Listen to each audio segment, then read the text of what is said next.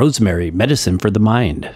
Rosemary is claimed to be one of the earliest herbs documented on cuneiform clay tablets in ancient Mesopotamia. It has been historically utilized in both food and medicinally by humans for a very long time, and is deeply rooted in herbal folklore and tradition. Rosemary comes from the mint family, which includes others like basil, oregano, thyme, and lavender. Nicholas Culpeper, a 17th century physician, says that it helps a weak memory and quickens the senses. In his plays, it was referred to by Shakespeare as the herb of remembrance. Greek scholars wore rosemary during examinations to improve their memory recall and performance. In the book Essential Herbal Wisdom, it was said to ease the mind of cares. Rosemary leaves, when prepared, were believed to have a mood-uplifting influence and supportive to general mental health. In one study testing cognitive function of the elderly, rosemary powder was shown to have positive effects on speed of memory. The concentrated aromatic volatile oils in the leaves act as antioxidants and are thought to support an alert state of mind when ingested.